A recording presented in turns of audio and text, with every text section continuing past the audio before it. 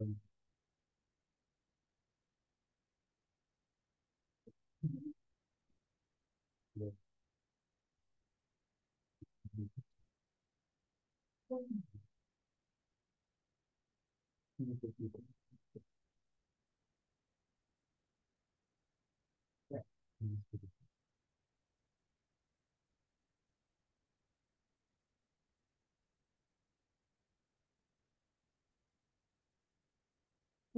So welcome, everyone. Will be the last machine learning seminar of this year. We have a very special guest that came from University of Michigan. She's visiting Mario Figueiredo here. And Laura is going to present us about Deep LoRA. And I think it's going to be very interesting. Thank you, Laura. The floor is yours. Yeah, thank you so much. Thank you for the invitation. So as Gonzalo said, I'm visiting Mario Figueiredo for a couple of months. Actually, I was supposed to originally come in 2020 in the summer, but it was canceled and delayed until now. And so I'm very excited to be here, to meet people. So if anyone thinks something here is interesting, wants to know more, or just you want to share something about your own work with me, I'm very happy to meet with people while I'm here. Okay, so today I'm going to present work about compressing deep networks, okay? And I really hope that you stop me if you have questions, because especially coming from so far away in a very different institution, then it might just be that there's some things I'm assuming and not thinking about. And so if you ask me, I can clarify in the moment, okay? So don't wait till the end. Just interrupt me if you have any questions. Okay, so this line of work that we've been doing, which by the way is with many wonderful collaborators I can mention more at the end, but two main ones are my students, my PhD students, Sue Min and John. But it's motivated by the current excitement with deep learning. Maybe for 7 years, my students have been trying to get me to work on deep learning from signal processing side, and finally they won. Because, I mean, of course, it's, becoming extremely important very broadly in machine learning. It's not only sort of solving, vision and language problems, but we're hopeful it solves many, much greater variety of problems. But not only that, in language and image problem, it's, in the last 2 to 3 years really made a huge leap compared to the 10 before that. So we have ChatGPT, we have programming assistants, image generation like DALL-E, and then image recognition, which tends to be like proprietary products. They use massive deep networks and are able to have incredible accuracy in next word prediction or image classification and problems like that. Now, the accuracy and generalization abilities are amazing, but the size of these networks is really, nothing we ever would have imagined before. And so as a consequence, actually, the only people who can work on these problems, like really on these huge networks, training these huge networks are at least currently major corporations, okay? So, right now, companies like Amazon, Facebook, or Meta, Google, they're capable, OpenAI, I guess now, they're capable of training these networks.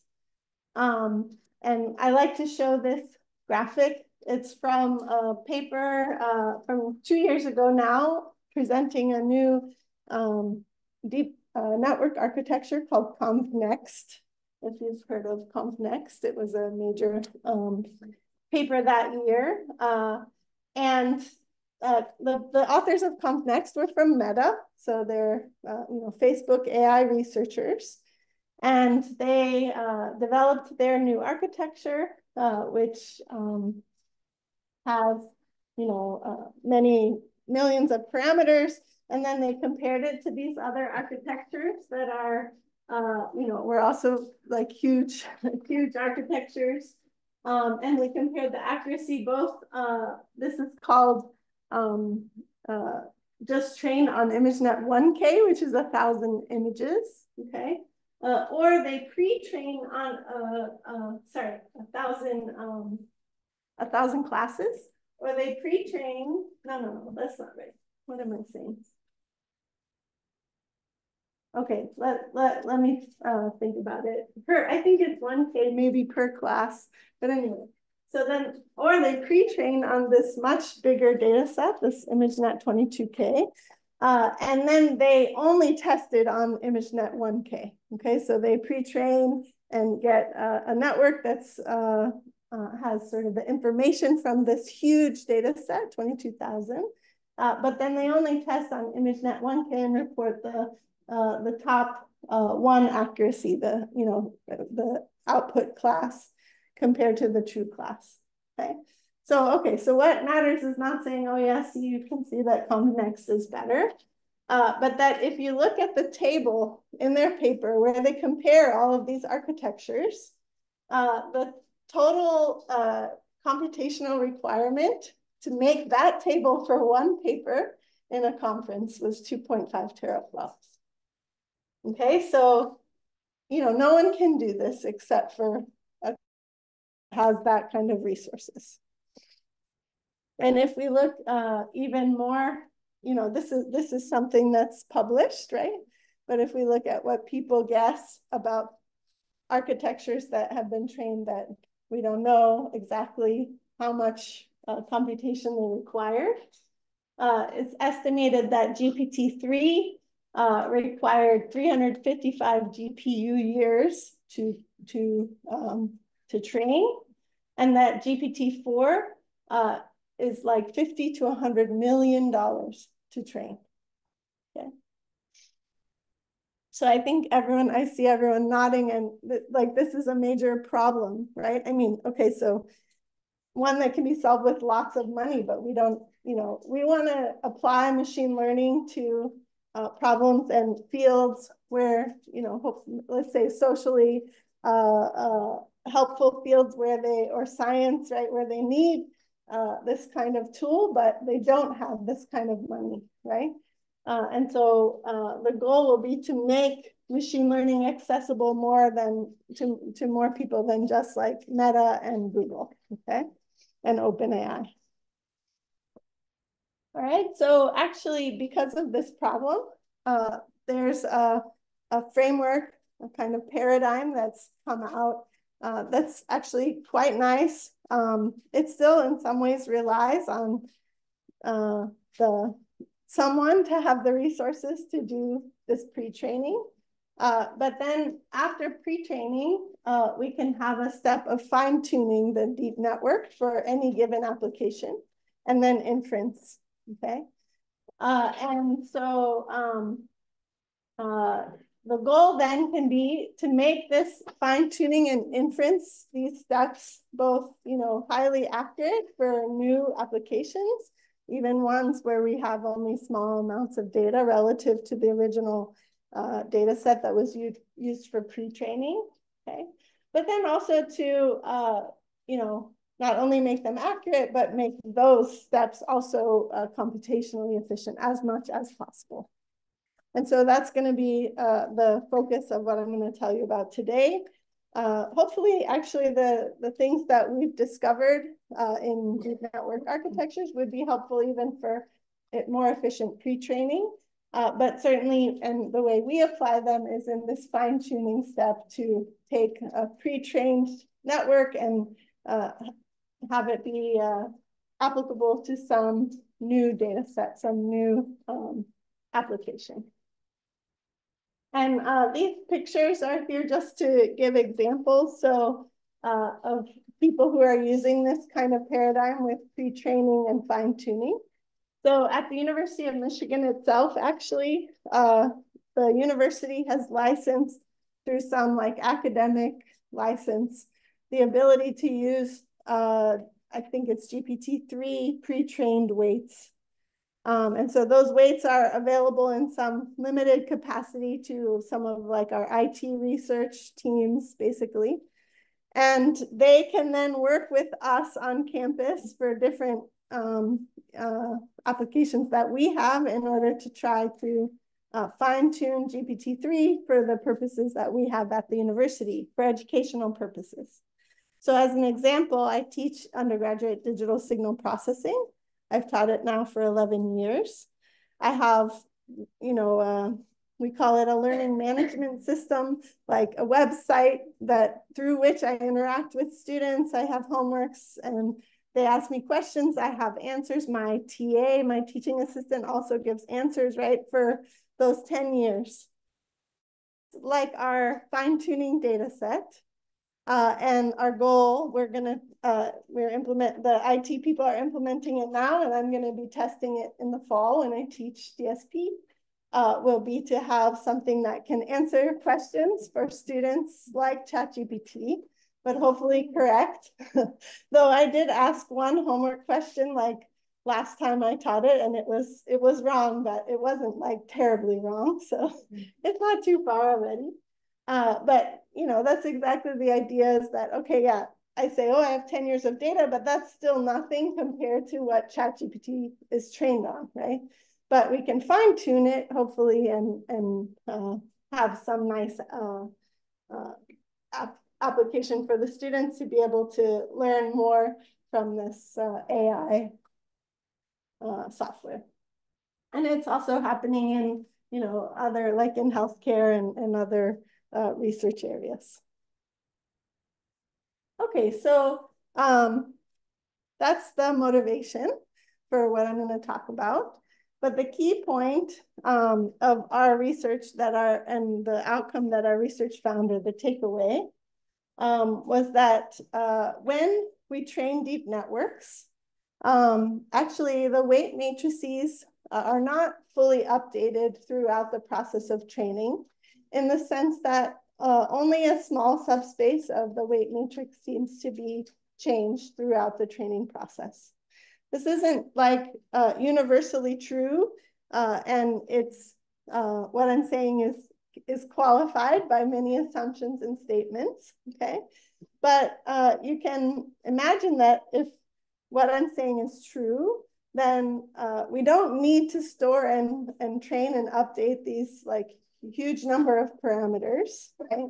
But instead could do something smarter in a compressed way that would hopefully reduce the computation and memory requirements, okay?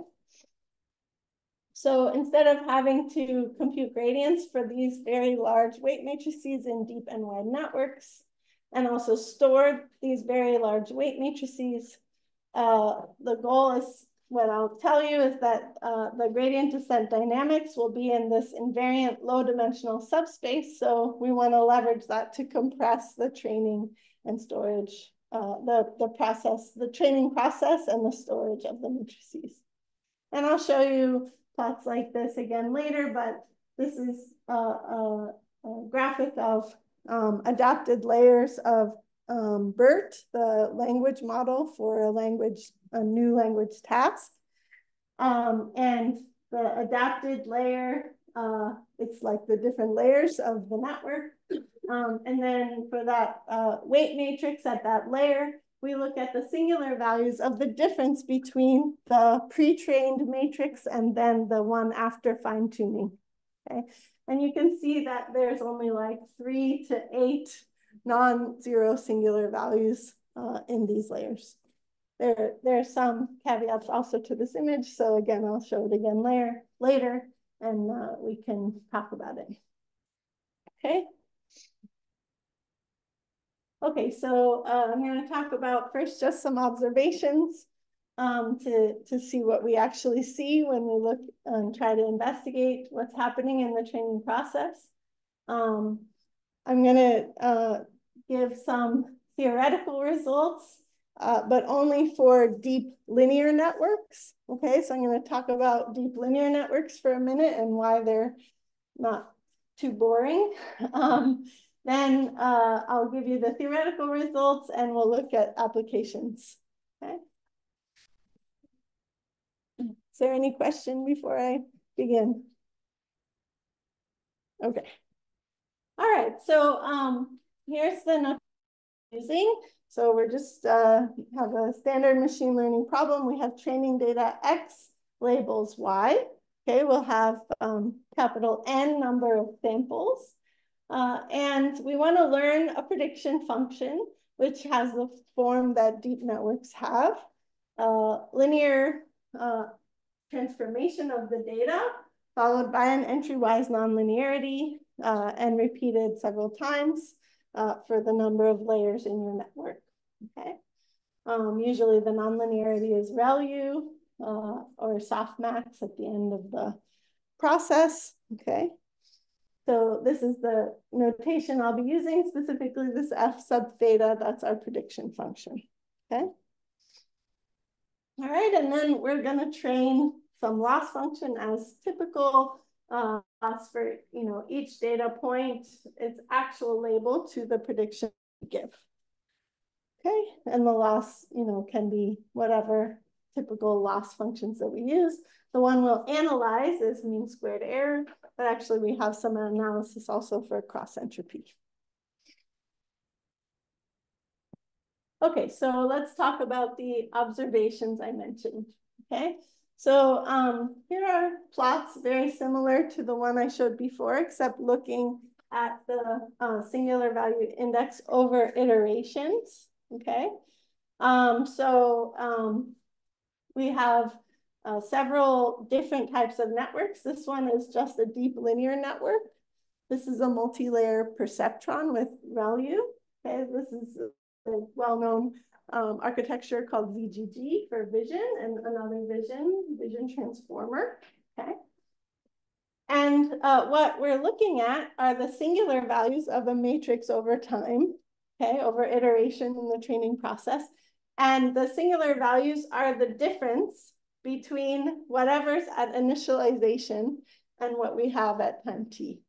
Okay, so just subtract off however you initialize that matrix, and then look at the difference. Okay, so we can see in the linear model, it's like very sharply low rank. I mean, these values are non-zero. They're small though. They're very small, and there's a big jump at some point.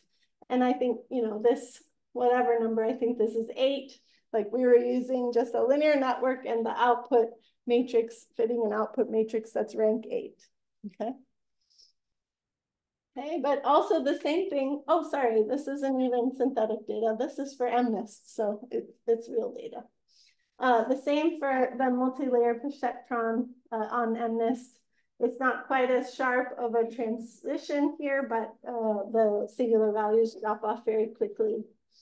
Okay, and I guess in all cases also you can see maybe like most nicely on this VGG plot, that some of them start out small, but then increase through training, but the small singular values decrease through training. And these two were trained with MSE loss, but these two are trained with cross entropy loss. So it's a phenomenon that you're seeing not just because of one type of loss function. Okay, so, oh, I forgot to remove these little notes. So see this little blue text there? That's like what I hide usually in my slides. So now you can see the things I need to remind myself of. Okay. Okay, so in this particular figure, we're seeing, this is the one you saw before, some different look at the adapted layers after fine-tuning BERT, the thing I mentioned before.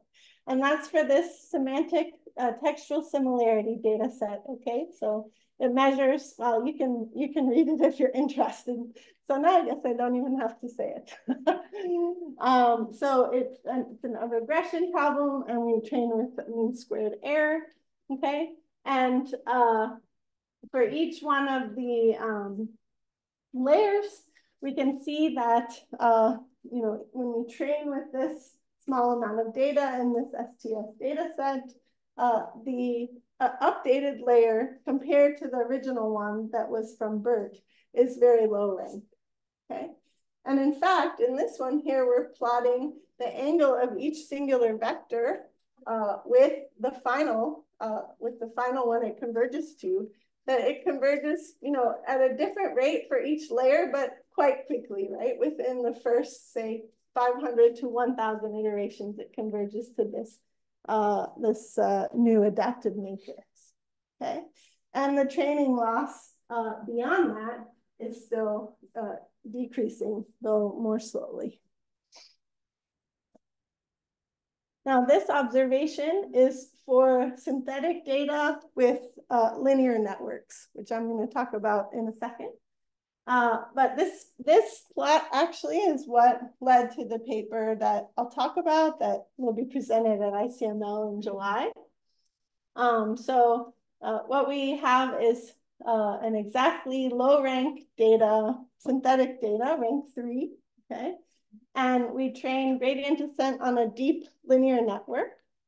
And what you can see here is that the singular values of all but 2 times rank are staying the same throughout the whole training process, or maybe going down slightly, okay?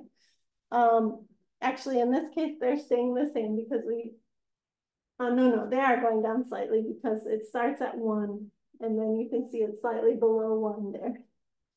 Okay, but the top singular values and the bottom singular values are changing. And this is the inner product, or sorry, the angle between the vector at iteration t, the singular vector at iteration t with initialization. So you can see the top and bottom singular subspace are both changing, whereas this middle singular subspace is staying at the small angle to initialization, okay? Same for the left singular vectors.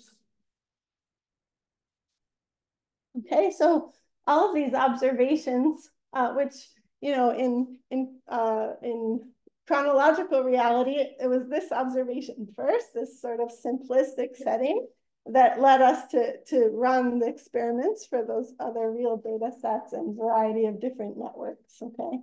And each one of these really gives us an idea that there's some fundamental low rank structure and low rank process that perhaps we can leverage to make the training more efficient, okay?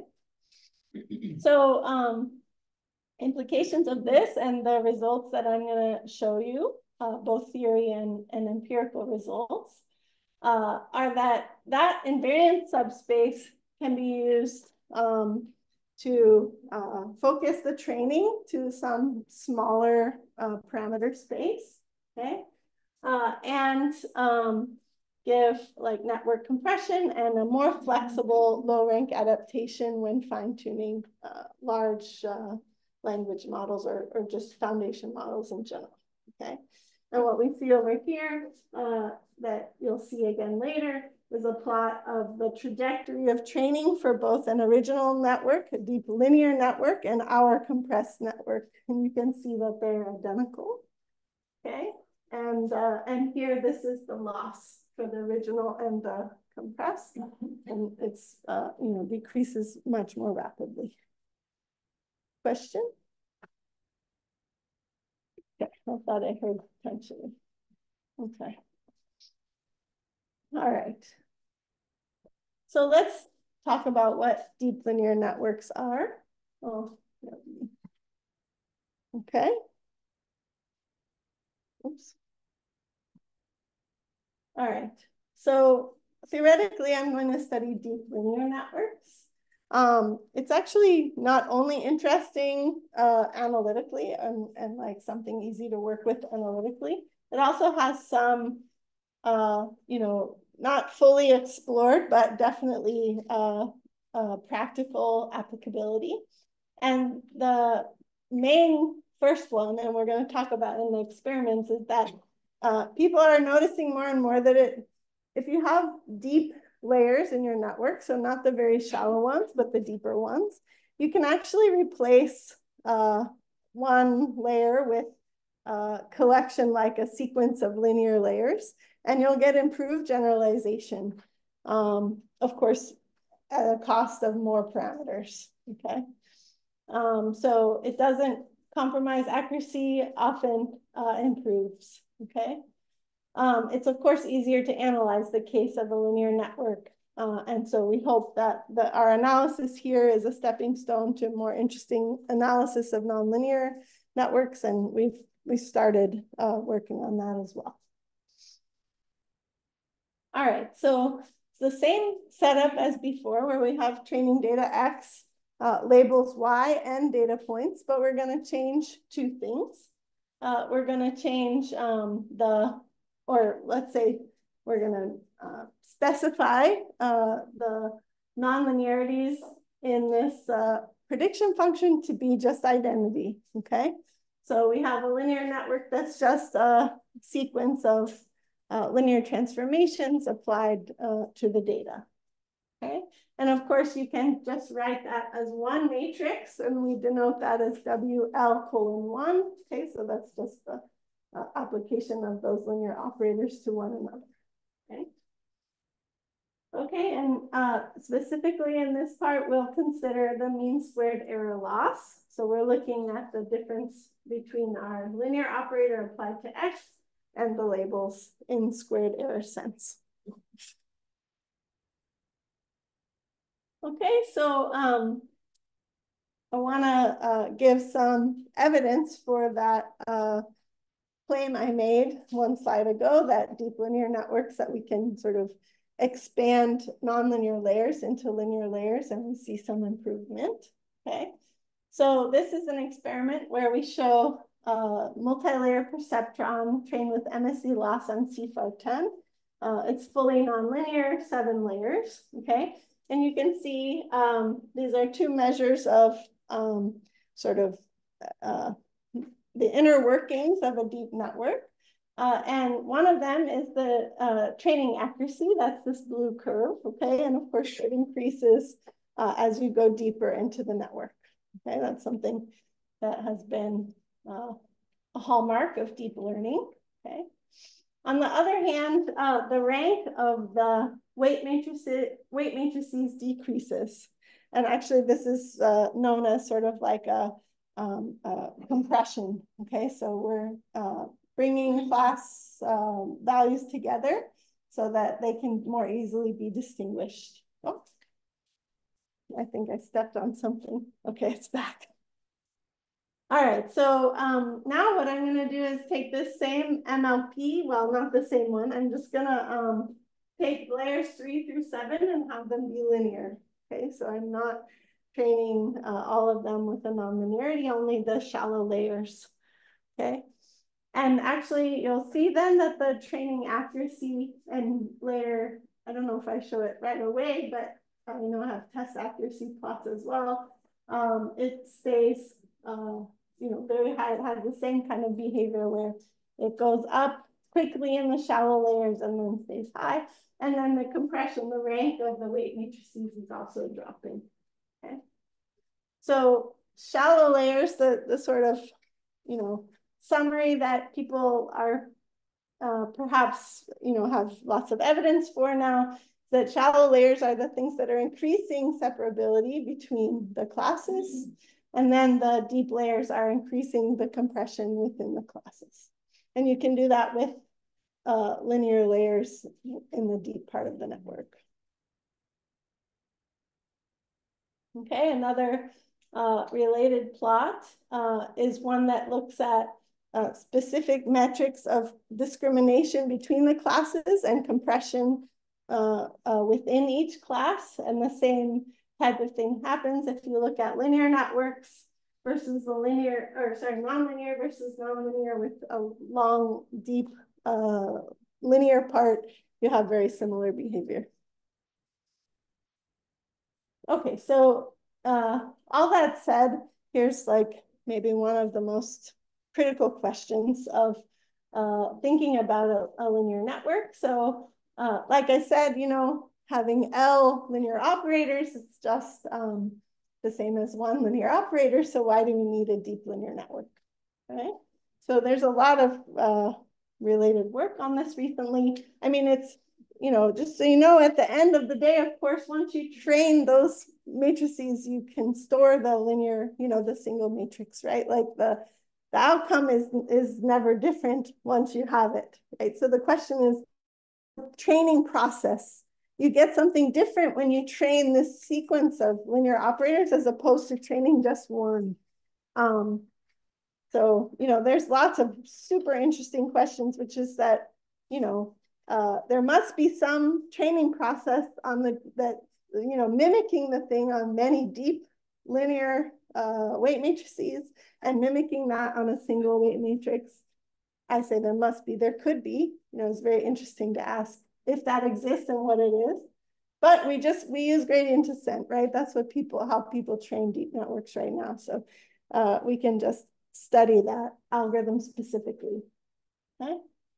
So the lots of recent work in studying deep networks first has demonstrated that linear overparameterization in depth actually yields better generalization across architectures, across data sets. And again, specifically meaning training this deep linear network with gradient descent versus training a single matrix with gradient descent, okay? And, you know, I'll show you experiments that really corroborates this idea, all right? And not only that, there's work that I just named one here, but there are many from more recently as well, that overparameterized linear factorization have better implicit regularization to low rank solutions. So you don't have to actually regularize, but out from the process comes a low rank collection of matrices or a single low rank matrix. And they also work much better in ill condition and low sample settings, which is closely related to this question of generalization, right?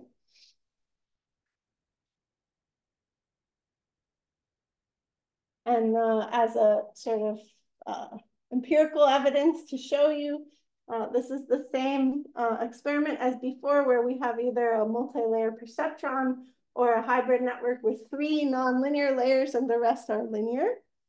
And as each data point here, we trained like the 6-layer network on CFAR10, or sorry, MNIST left, CFAR10 right. We train that 6-layer network fully and report the outcome, and then we start over with a 7-layer network and so on in this plot, okay? And you can see fashion MNIST, that as you increase certain, especially at the beginning, as you increase the depth of this linear layer, the number of linear layers, then the accuracy increases, okay? And for the MLP, it actually increases at first, but it comes back. And the same for CFAR10. Okay, so, you know, this is something, there's a lot of related work, and I'll share my slides. If you click that button, you can see several other citations. It's still, you know, it's something we've really started to understand, but it's still kind of amazing, right? That just training L linear operators as opposed to one quite different behavior.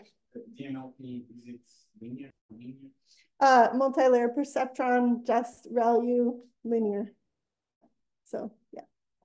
So non-linear, sorry, I said linear, but it's you know, typical MLP. Yeah. Yeah. This is without imposing any sparsity condition on the way. That's right. Yeah, that's right. Just training it like very vanilla. And it's also not using atom or anything, so we're just training gradient descent. If you keep some of the nonlinear lines in hybrid, so you see this is at 3. The first 3 layers are nonlinear in both. Yeah. Depending on the problems, you should conserve more nonlinearity. Depending on the problem, you should conserve more nonlinearity. Yeah. So really the you know, again, I don't know if it's like in this field, right? There's some sort of things that take a myth the mythological status of, okay, this is what we should do, right? Then 5 years later, someone shows that that's all wrong, right? So right now it says that the shallow layers must be nonlinear. Yeah. And how many shallow layers? That's exactly the key question, but the shallow layers must be nonlinear. Yeah. Yeah. Right. All right. Okay, so we're looking at deep linear networks now for this whole sort of theoretical section. Okay. Okay, so we have some theory that applies to 2 different settings. The first case is for an exactly low rank data matrix. And when I say data, I mean like the output. Okay, so think of a regression setting where we have X and Y, and the Y matrix is exactly low rank. Okay. The second case is a multi-class classification, so a bit more general, where we have, the output being some, one hot vector for each data point. Okay, and there are K classes, but K is much smaller than the number of data points. And so this matrix is a fat matrix. Okay, so there's a set of assumptions that we make when then proving a theorem, which I'm going to show here in a sort of informal way, but I'm of course more than happy to show or talk to anyone offline about the precise theorem. But let me first tell you the assumptions, okay? And then you can be the judge of like their meaning and their how much they restrict the setting. Okay, so the first assumption is that we initialize with orthogonal matrices. Okay, so the weight matrices are so that either, well, the weight, transpose weight matrix is identity or vice versa, but scaled by some value that you'll see it comes into play later. Okay. The second assumption is that we use gradient descent. Okay, so we're just, like I said, using very vanilla gradient descent to train these weight matrices. The matrix at layer L at time t plus 1 is just the one at time t plus the negative gradient. Okay, and we have a step size eta, and we also have lambda, which is the weight decay parameter. Okay. And if you're interested, this is the form of the gradient of a deep linear network.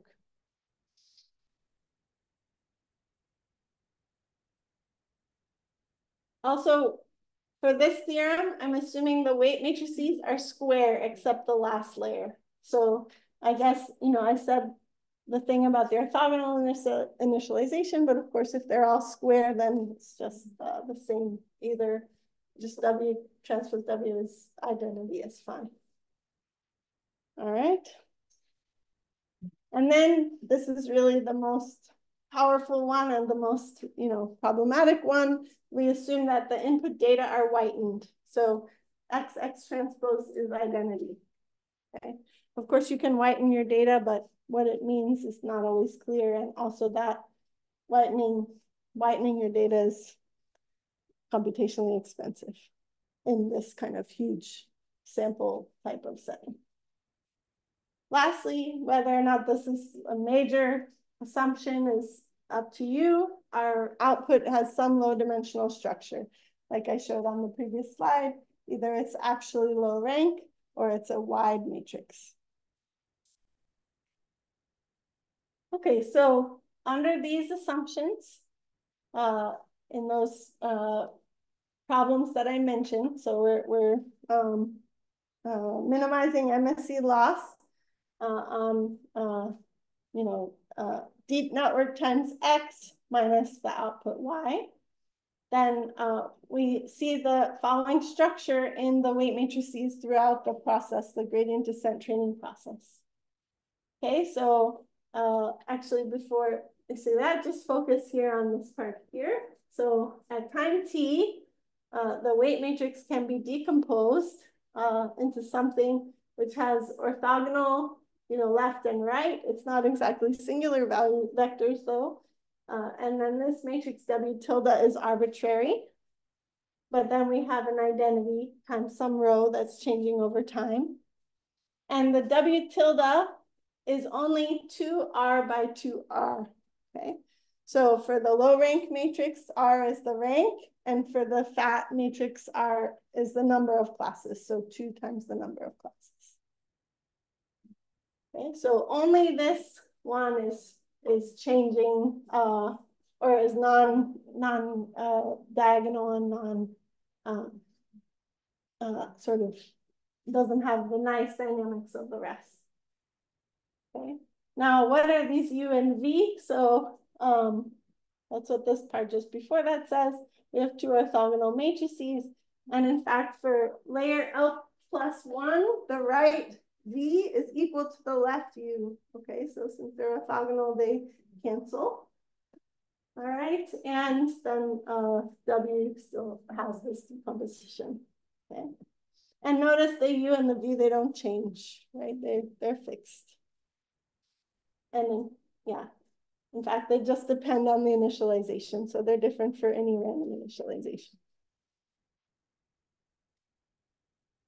Okay, so yeah, this is very interesting, right? This is a very small subspace where things seem to have important action, okay?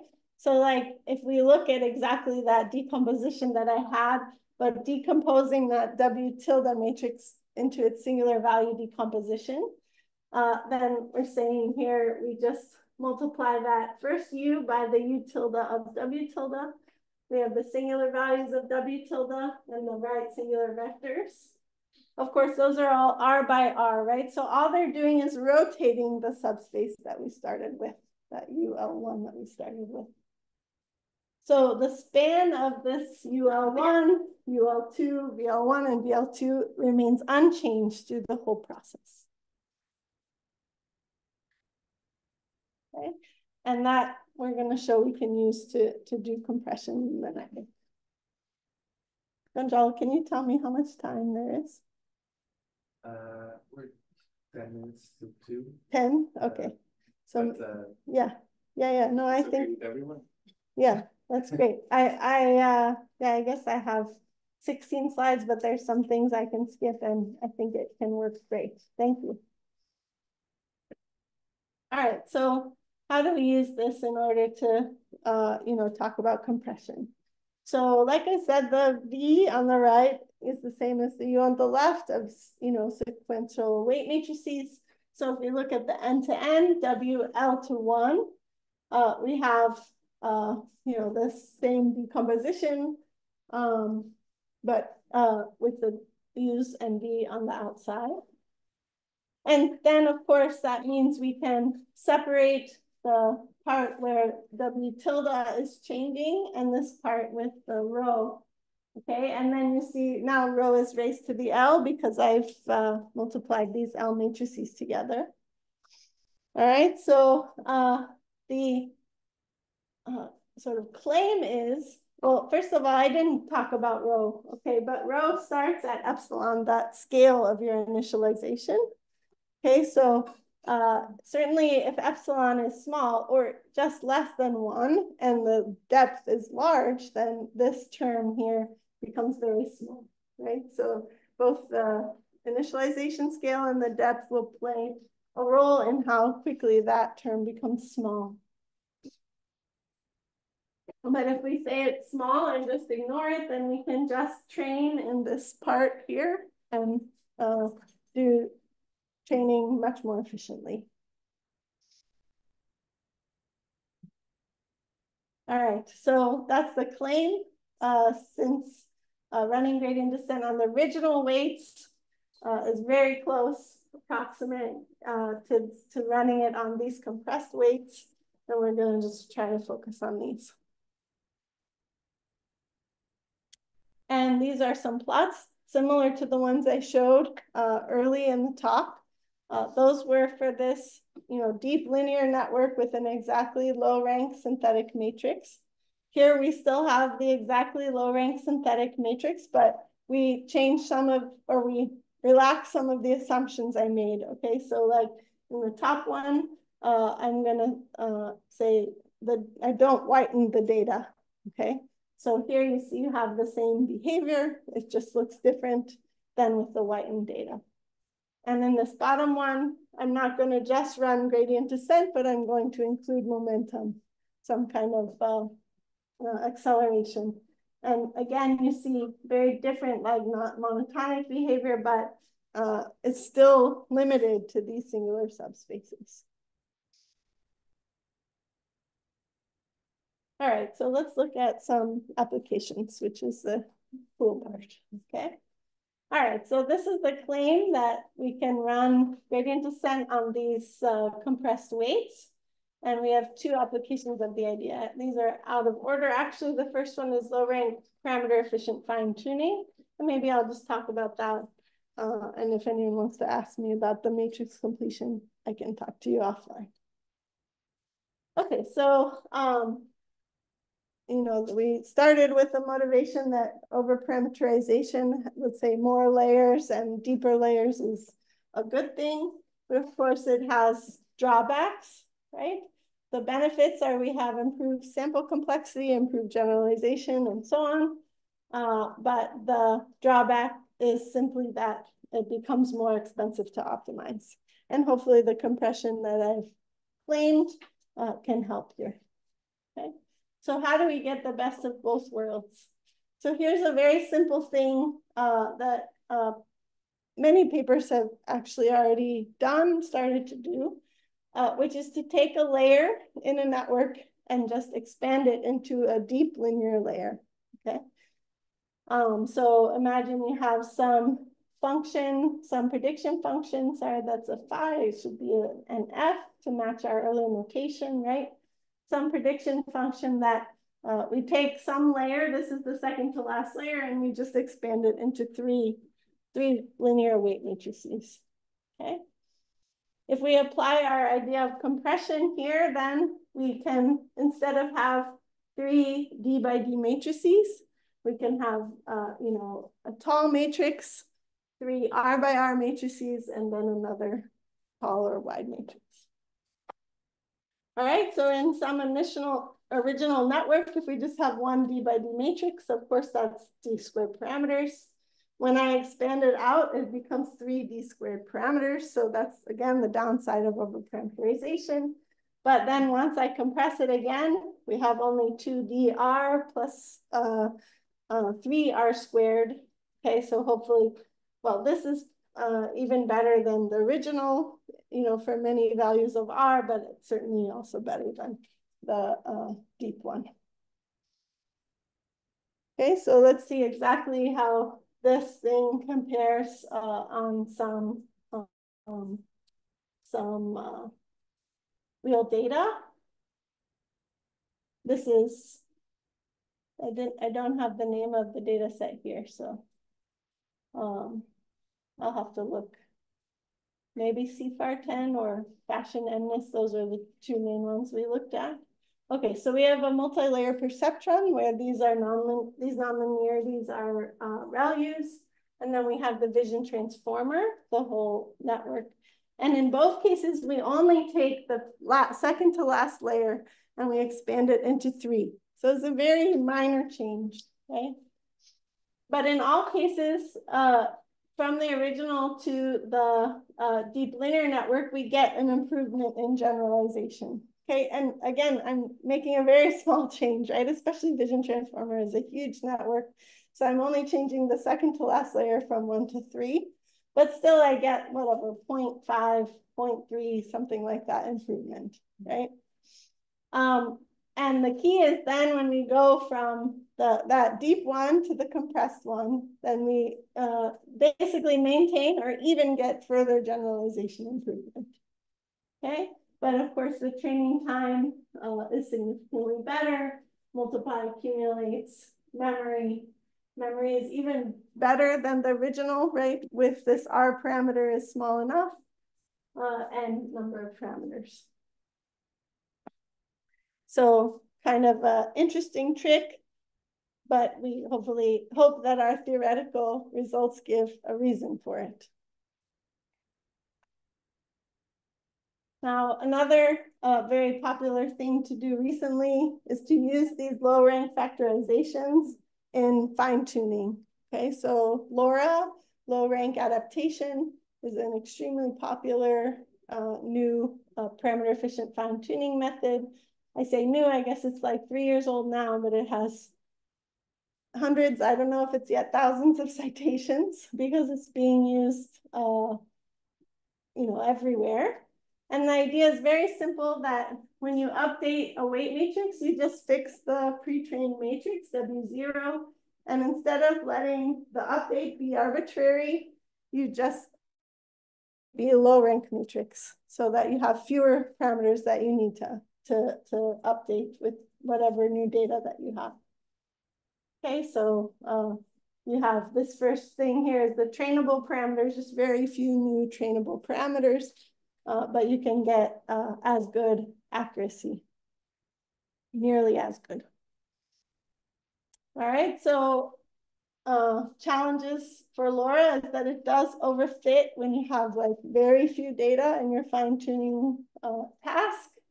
And it's quite sensitive to the rank hyperparameter, like how big a rank that update matrix should be, okay? And these are exactly the two things that we've seen deep linear overparameterization can help with. And so that's our paper focuses on, Deep LoRa. Instead of replacing, instead of putting that just two-factor low-rank factorization, we have a deep factorization. And we see what kind of improvements it gives, okay? So first, we look as we increase the number of training examples, how well do we correlate with the output? Again, remember, this is a regression task, the semantic textual similarity task after fine-tuning BERT. So we have, with smaller number of samples, we do better, but we also consistently do better than just vanilla LoRa. More importantly, the rank parameter, when you use LoRa, you really have to fit the hyperparameter. You have to do validation to get the right value. Okay? And if you overshoot, so here the best one is 8, so even 16, but certainly for 32, 64, the accuracy tanks. Whereas for deep overparameterization, as you increase this rank, it actually still does even a bit better, but it's not sensitive to it at all. And the really cool thing to me is in this plot, so I'm going to take a second to explain it. So when you use just two factors, and really this may be like understanding what's happening here may be the trick to sort of clearing up this mystery of why a deep linear factorization is doing better than a single low-rank matrix. So let's train just the two factors. That's what I'm calling vanilla LoRa. And I set the rank to be 8. Okay, so that's the rank of this matrix. And then I do the deep version, which just has 3 factors in each one of the updates. Okay, so I've gone from 2 factors to 3 factors. And all of them can have rank 8. That's the maximum rank they can have. Then once I'm finished training, I'm going to check their numerical rank, right? So I think our parameter is like 10 to the minus 6 or something. Any singular values that are below that, that's not part of the rank of this matrix, okay? So for vanilla LoRa, it saturates. It doesn't find lower rank, right? It's getting exactly rank 8 updates to every weight matrix in the layers. And this count here is for the number of layers. So you can see here it's like for all 70 some layers, they're all exactly rank 8, okay? But for deep LoRa, when you look at this numerical rank, okay, actually most of them are 0. Like most of them don't have any update at all, or the majority, let's say. Many of them have higher rank update, but it's adaptive. Right? It basically is able to find for however much data is available what rank update should be to get the best performance. And so of course, that's why this doesn't matter, right? Because even if you set it at 64, it's going to choose a lower numerical rank matrix in order to do the adaptation. Okay, so I think I'm just going to skip this next few slides of matrix completion. But again, if anyone's interested, I'm more than happy to talk to you about those. So in this case, actually, what's interesting about it is that it's not really fitting the exactly low rank setting of our theory, because the matrix, which is masked, right? When you don't see all the entries, that masked matrix is not low rank. So you fill it with zeros, it's not low rank. So you have to do something a little bit clever in order to make it fit into the theory that we talked about.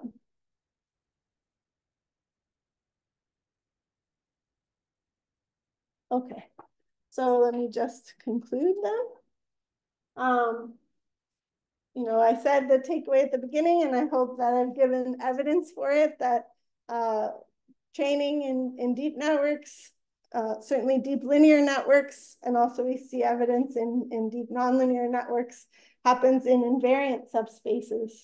And they can be used in order to compress in the training process, also adaptation process for fine tuning. And, you know, this hopefully can give a way to use these giant pre-trained networks and with, say, fewer data and fewer computational resources. Okay, I mentioned I have these outstanding collaborators. The top four are my colleagues at Michigan. So John and Sue Min are our students. Fabulous work that they've done. And then Peng is a postdoc who has done a lot of support work on the project. And then Qing Chu is my junior colleague, and Qing and I advise all three of them together. So it was really a powerful group effort to try to dig into this kind of problem. So, thank you for your attention.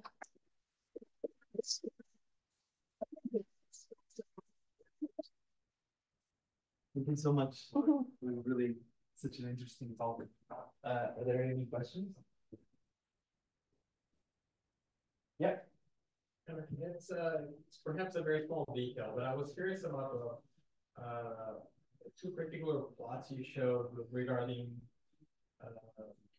whether there were nonlinear and more linear. Yeah. So like, is it the ones like, and I noticed the scales were different than like this one or a different one earlier? Even before that. Oh yeah, these.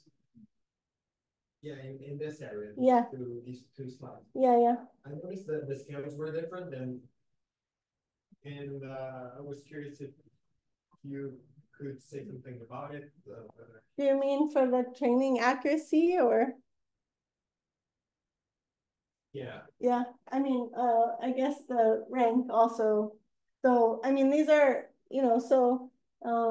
these are for CFAR 10. So yeah, I guess the size in here, see, all layers are 1024 squared except the last one. So the rank, yeah, the ranks gets smaller here for the fully nonlinear MLP. So the trend is similar, but it's not as aggressive. And then for the training accuracy, it's training accuracy, but it's a bit better for the nonlinear plus linear network.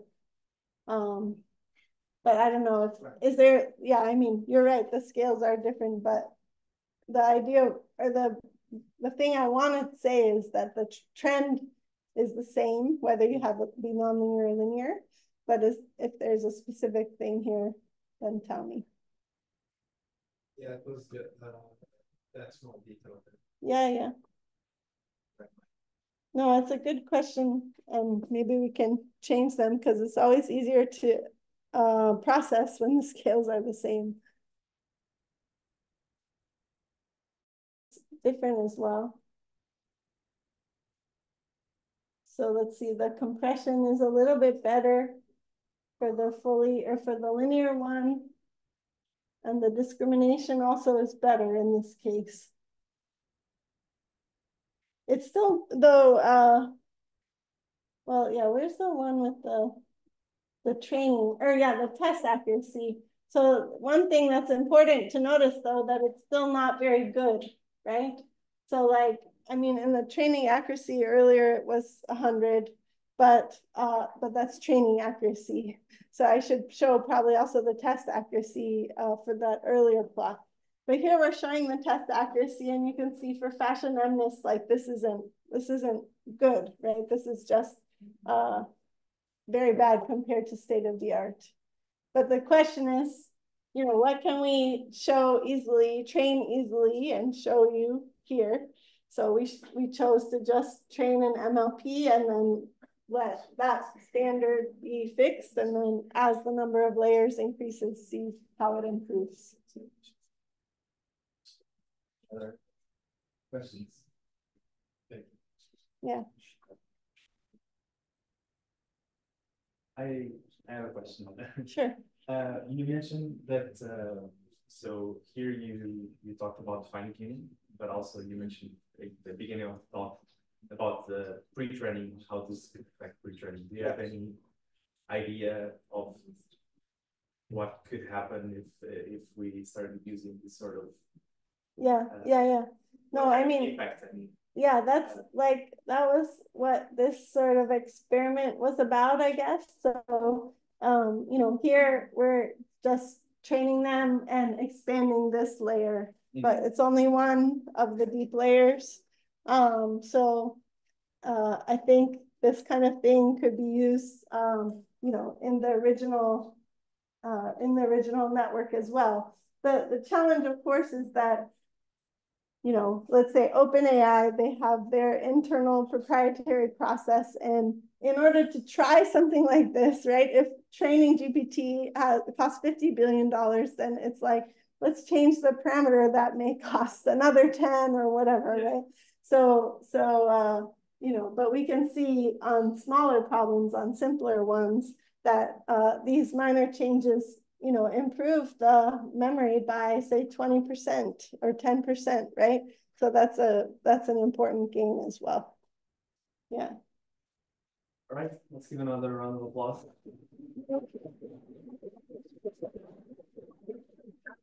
Thank you so much. Yeah, thank you. Thanks everyone for attending. I'm gonna get about my share. Yeah. And